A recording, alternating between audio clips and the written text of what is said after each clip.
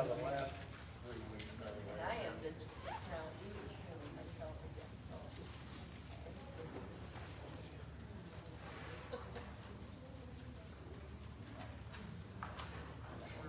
Jesus says, I am coming soon. Amen. Come, Lord Jesus.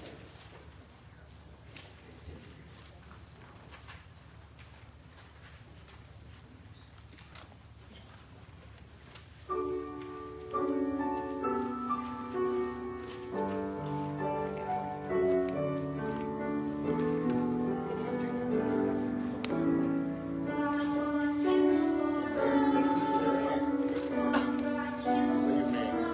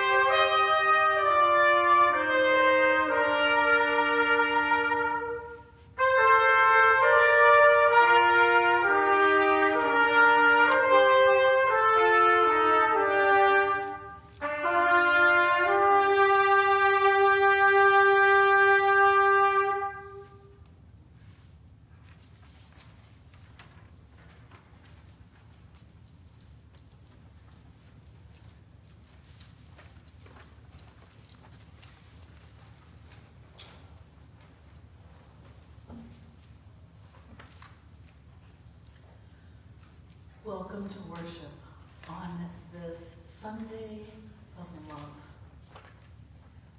We start this morning with the fourth Sunday of Advent, and we end this evening with Christmas Eve. I thank you all for coming out this morning. I know for some, will probably be 2 services, and I appreciate you coming out for the morning one as well. This is an important service, and I welcome you to all join us again at 4 o'clock, because we will have different musicians as well. We were lucky in the fact that we have a lot of richness of musicians in this community. And so the Monroe Brass Quintet was able to be with us this morning. And we have some woodwinds who will be with us, some woodwinds and strings and soloists who will be with us this evening. So I hope you'll be able to join us both this morning and this evening. And we welcome you and are glad you're here.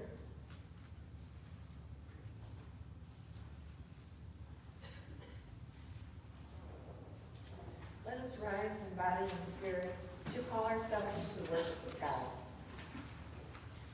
Forever is a long time. We will sing of God's steadfast love forever. Forever is a long time. God's faithfulness is as firm as the heavens. Forever is a very long time. We will trust God forever.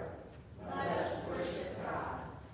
Please join me in singing Gathering Hymn number 107, Awake, Awake, and Breathe in the Morn.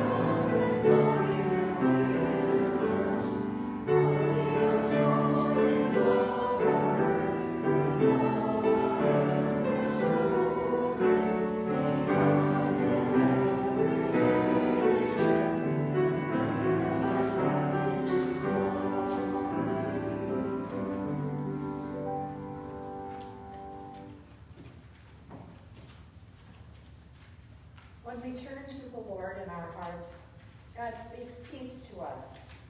Trusting in God's faithfulness and steadfast love, let us confess our sin. Merciful God, as we watch and wait for signs of your expansive love, forgive our narrow thinking. As we repent in the wilderness with John, we confess that we often lack the imagination to testify to the coming light. As we visit the home of Elizabeth, we lament our loss of wonder and our failure to recognize miracles among us. Even as we hear the witness of the angels and the shepherds, we confess that we do not make haste to go and see the Christ. Forgive our apathy and small-mindedness. When the wait is over and all is finished, open our minds to recognize the strength and wisdom of Christ, God with us. Amen. Steadfast love and faithfulness will meet. Righteousness and peace will kiss each other. Faithfulness will spring up from the ground, and righteousness will look down from the sky. In the name of Jesus Christ, we are forgiven. Thanks be to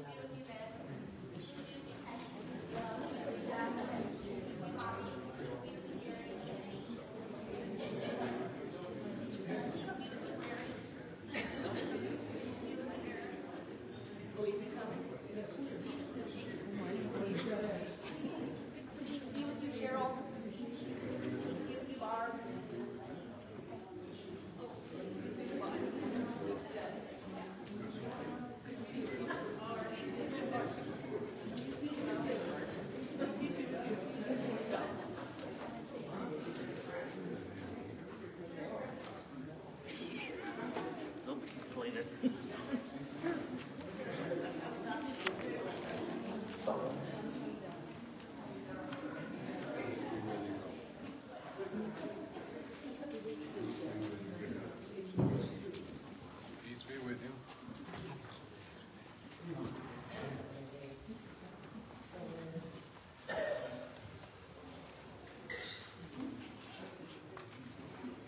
Well, I know that we're light on children in worship this morning. I also know that I have children who are watching online.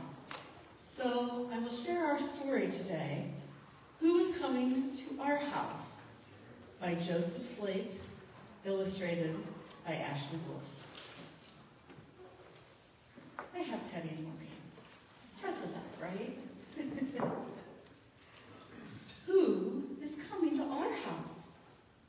Someone, says the mouse. Make room, says the pig. I will butt aside the rig. We must clean, said Lamb. Dust the beams, says Ram. Who is coming to our house? Someone, says Mouse. Sweep the earth, says Chick. Stack the hay, says Goose, and quick. Spin new webs, says Spider. I will line the crib with iron. Who is coming to our house? Someone, says Mouse. Someone's coming from afar. I will nose the door ajar. But it is dark, says Cat. They will never come, says Rat. Yes, they'll come, says Mouse. Someone's coming to this house. I will lay an egg, says Hen. I will spread my tail for them. Who is coming to whispers Mouse. Welcome, welcome to our house. So we're getting ready on Christmas Eve to welcome Jesus once again to our house. So this is a pretty simple story, but it's one reminding that the whole world prepared for Jesus to come. Animals, all of creation. And so I invite you to listen to the story. Today, we're actually getting to hear the early part of the story. And tonight, we'll get to we'll move on. We don't usually get to hear 2 verses of scripture back to back. So because if we did it all at once, would you all be able to listen to it? You'd kind of get bored, right? Yeah, I know that. So we're going to do first chapter this morning, and we'll do second chapter tonight. So keep listening, okay? Thank you. Bryn, will you sit that back on the back table for me?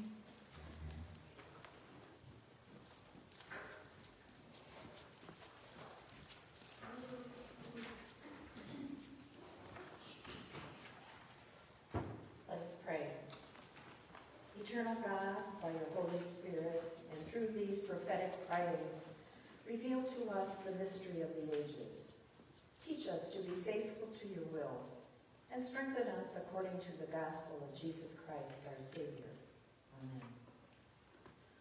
The first reading comes to us from 2 Samuel, chapter 7.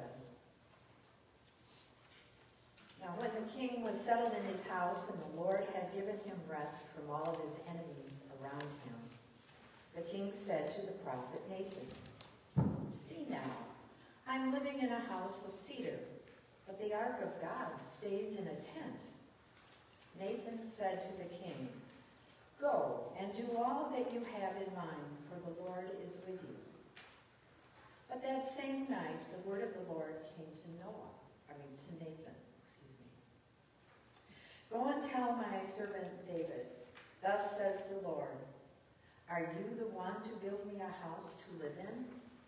I have not lived in a house since the day I brought up the people of Israel from Egypt to this day.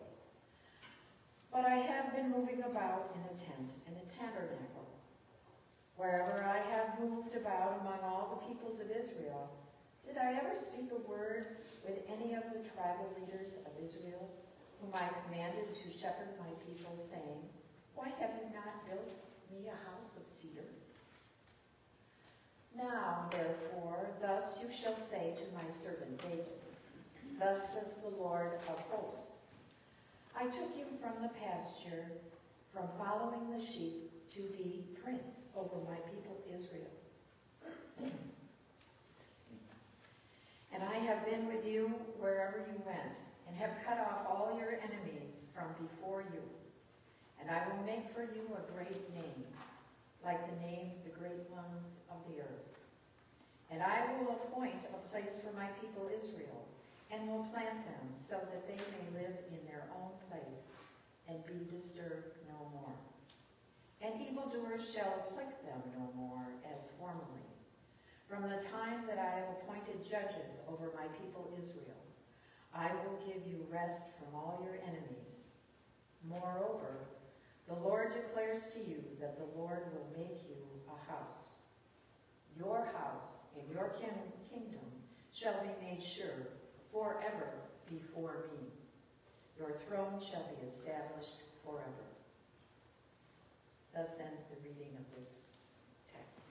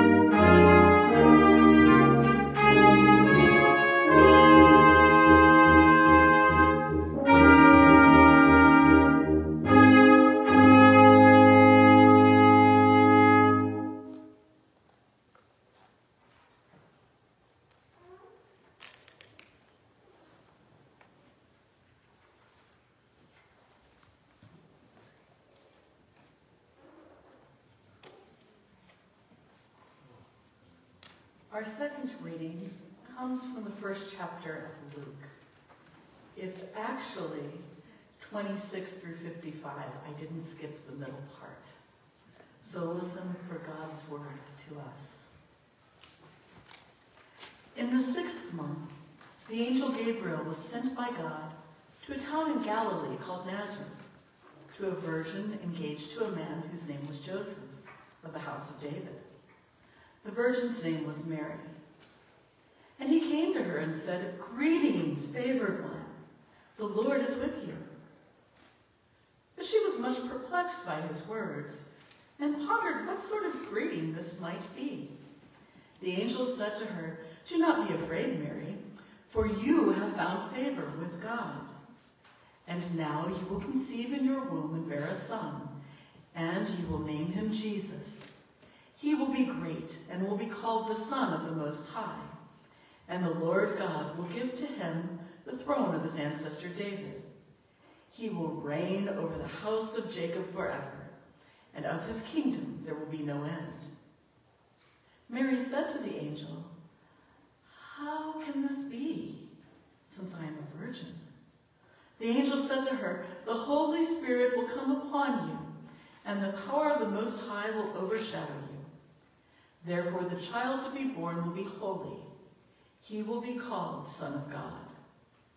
And now your relative Elizabeth, in her old age, has also conceived a son. And this is the 6th month for her who was said to be barren. For nothing is impossible with God."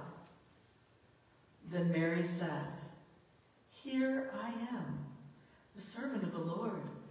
Let it be with me according to your word." Then the angel departed from her. In those days, Mary set out and went with haste to a Judean town in the hill country, where she entered the house of Zechariah and greeted Elizabeth. When Elizabeth heard Mary's greeting, the child leaped in her womb. And Elizabeth was filled with the Holy Spirit and exclaimed with a loud cry, "Blessed are you among women, and blessed is the fruit of your womb. And why has this happened to me, that the mother of my Lord comes to me? For as soon as I heard the sound of your greeting, the child in my womb leapt for joy.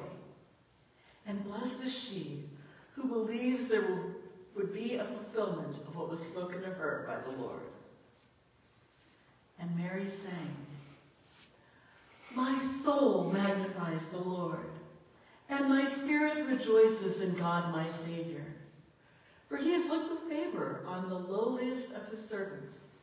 Surely from now all generations will call me blessed.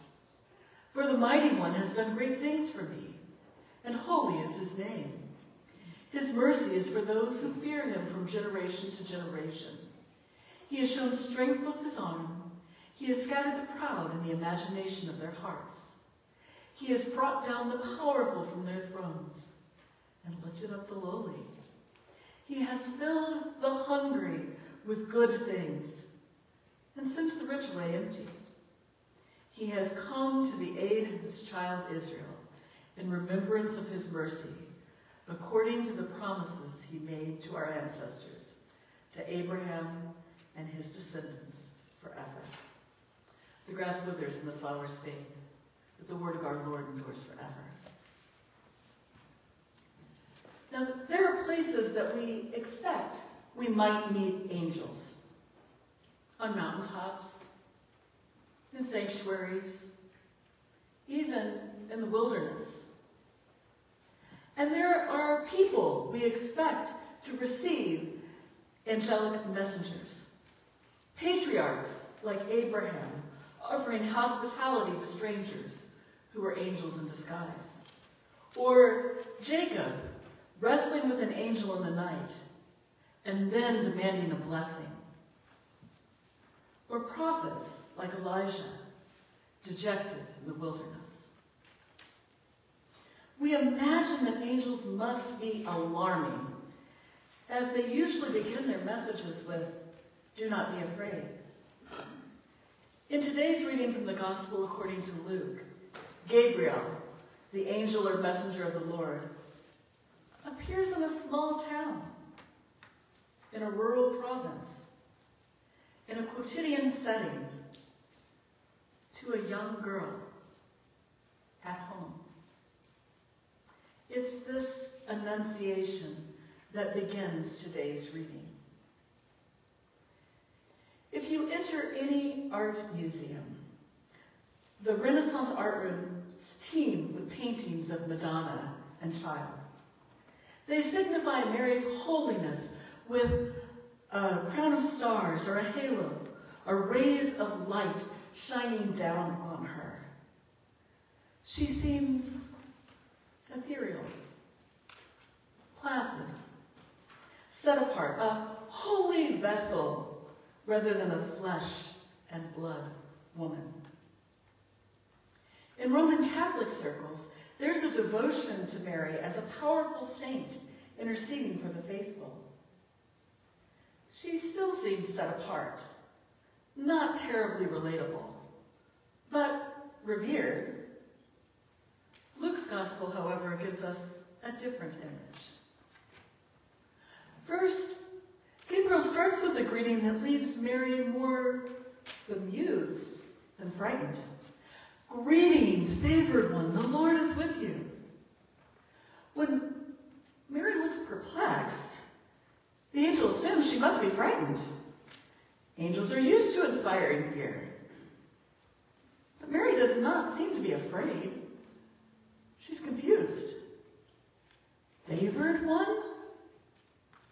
How am I favored? Mary was a young girl, living in her family's home, in an arranged marriage to someone that her family chose for her, without any sort of social power, without any sort of economic power, without any sort of positional power. And this angel, who appears in her home, not in the temple, not on a mountaintop, greets her as favored? Gabriel goes on to deliver his message.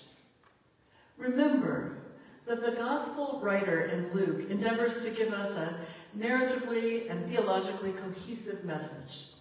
So Gabriel connects Jesus to the house of David. What is most amazing is that while Mary asks the question of biology, she doesn't stay there, because Mary knows God. God does the impossible all the time. In fact, Mary stands in a long line of women who've embraced faithfulness and love in equal measure. Sarah, Hannah, Rachel, even Mary's relative Elizabeth have been given children in their barrenness. So despite her confusion at the angel's message and her question of, how can this be?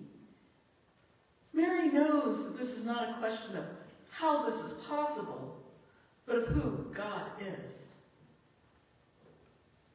And Mary says yes. In our history, we've cast Mary as a handmaid, a divine vessel, a porcelain figure who is acted upon rather than active. However, Luke's gospel moves us from amusement to wonder to affirmation. Here I am, the servant of the Lord. Let it be with me according to your word. She doesn't argue with Gabriel, I'm not worthy, not me. She's not passively accepting or mute. Mary knows who God is. Mary knows that she is precious. She knows that she is loved.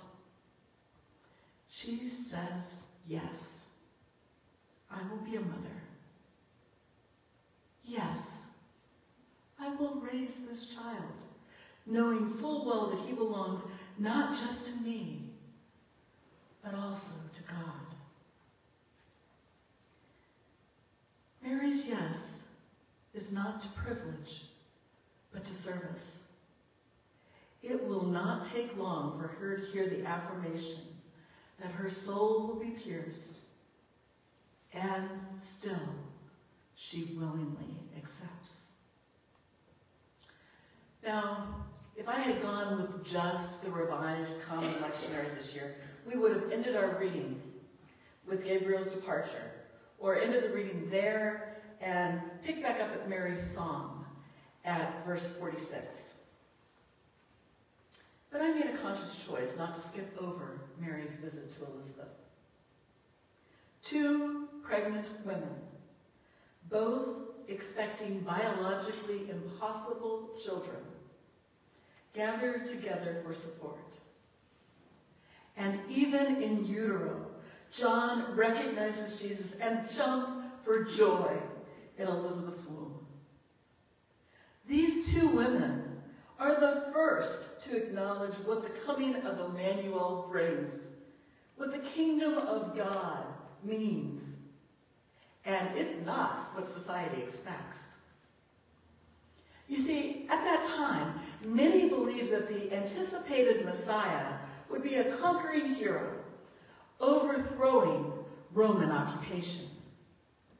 The Messiah would be a king in the sense that David was a great king. He would be from the line of David and would be a political hero. But Mary and Elizabeth know differently. God's kingdom does not start from the halls of power or the fortress tower. God's kingdom turns the world on its end, lifting up the lowly. The women who would have been considered less than in their society.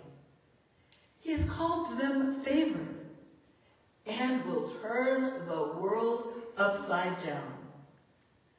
Mary sings with a chorus of women who sing throughout Scripture, knowing that God brings down the powerful, lifts up the lowly, fills the hungry, and sends the satiated away empty. God is not making incremental change, but is instigating a paradigm shift. Mary and Elizabeth know this because they've been recognized by God and offered a faithful yes to God's call. Now, Zechariah, Elizabeth's husband, wanted an intellectual understanding of the mechanics of God's grace. But Elizabeth knows that she has met God in her young, pregnant relative because Elizabeth's pregnant belly reacts accordingly. This is beyond the realm of anyone who held power in their society. They never knew what this was like. But Mary knows, not just because Gabriel offered God's message, not just because her older relative, Elizabeth, confirmed it, but because Mary knows that God, who pays attention to a young girl in a forgotten town, will turn the world around. The 2 women stayed together for several months. They probably compared stages of pregnancy. The first time they felt the flutter of their child's movement, the increasing pressure on their bladders, the strengthening kicks, and maybe even the strange feeling of hiccups in utero. Strengthened by this connection to someone who understands, Mary continues to sing. The last will be first, and the first will be last. Mary's song echoes in the parables of the kingdom that Jesus continues to share. Echoes in the way of righteousness that Jesus ushers in. Echoes in the reign of God as it breaks into our world today. And it all started with a young woman saying yes. Amen.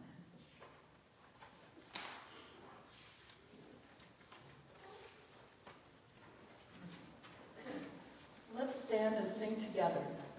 My soul cries out with a joyful shout, which is an Irish folk tune that has set the Magnificat to a new tune.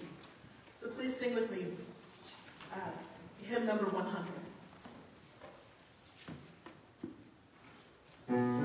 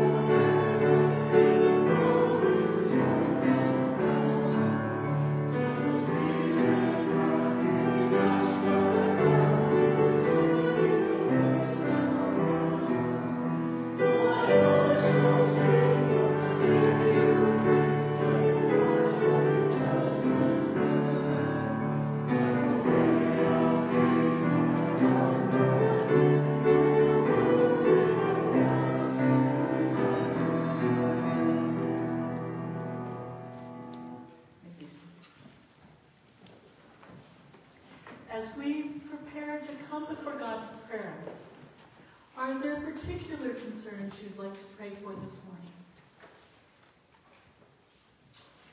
You might have noticed my husband is not with us. He got called into the hospital. So we pray for the family who's just experienced a great loss. And we pray for the staff and those my husband is ministering to right now at the hospital. Chris. My sister Sherry broke her leg, broke her hip last week. So Oh, we pray for Chris's sister Sherry and her broken hip. Oh. Let us pray. God of all history, God of all mystery, we come before you in prayer, seeking your purpose for the world. We pray for those without housing. Help them find refuge and safety. We pray for the leaders of nations. Give them wisdom to seek your will. We pray for the meek and lowly. Claim them as beloved and blessed. We pray for the high and mighty. Humble them to serve others. We pray for children and youth. Empower them to answer your call. We pray for older people. Satisfy them with dreams fulfilled. We pray for those who wait. Let them not lose hope. We pray for those who work, particularly for those who work during this holiday season. Equip them for building up your realm. We pray for those who are in our hearts, for the family at the hospital and the staff experiencing a loss, for Chris's sister, Sherry, as she recovers from her broken hip. Help us to be faithful in serving you, O God. Strengthen us according to the gospel and proclaim the good news of Jesus, to whom we give glory forever. Amen. And who taught us to pray, saying, Our Father, who art in heaven, hallowed be thy name. Thy kingdom come, thy will be done, on earth as it is in heaven. Give us this day our daily bread, and forgive us our debts, as we forgive our debtors. And lead us not into temptation, but deliver us from evil. For thine is the kingdom, and the power, and the glory forever. Amen. we give thanks for the generosity that you all share with the community on a regular basis, for the ways you share your time, your talent, your treasure for building up the kingdom of God. We give thanks.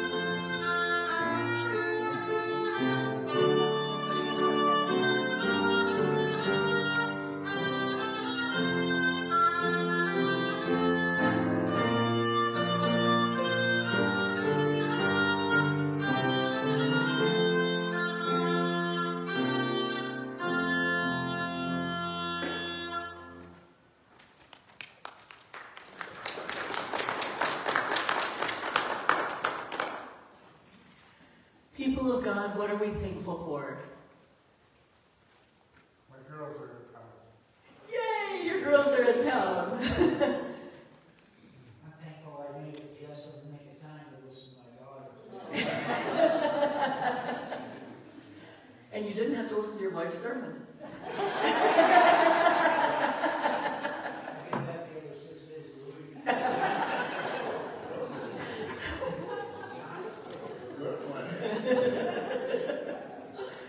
What else are we thankful for?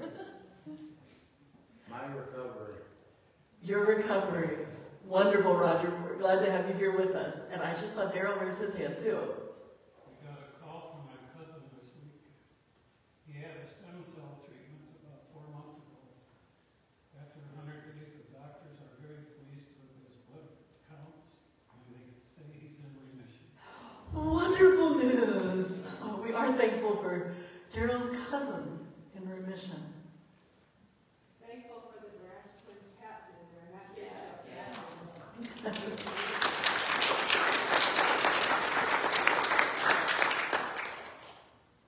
Carol. And last but not least, thankful for each other. Thankful for each other, absolutely. For all of these things, O Lord, we are truly thankful. Amen.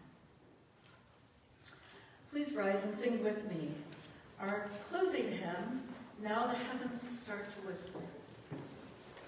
Number 94.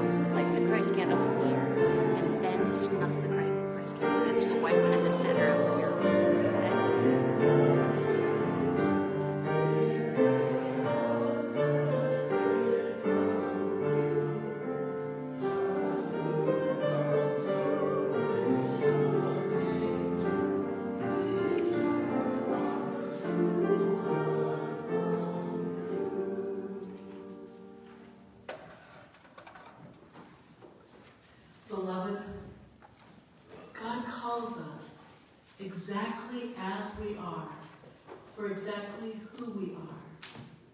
We don't have to be anything other than who we are. God calls us and waits for our firm yes. And we do not go alone. We go with the grace of our Lord Jesus Christ, the love of God, and in the fellowship of the Holy Spirit, now and always. Alleluia. Alleluia.